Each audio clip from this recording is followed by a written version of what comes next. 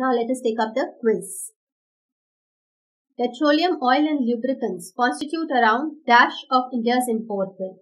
How much import bill? 37% of our bill goes in paying for petroleum, oil and lubricants.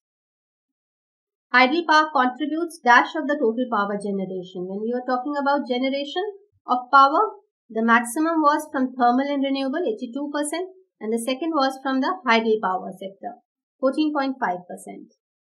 At present, nearly dash percent of the energy consumed is obtained from non-commercial sources. 22% of our population still uses traditional or non-commercial sources of energy.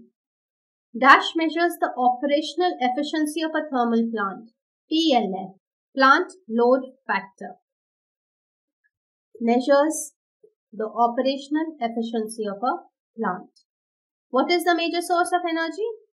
Coal is the major source of energy. PLF is lowest in, it is the best in the southern region, and it is the worst in the eastern region. The All India Power Grid was developed in 2012.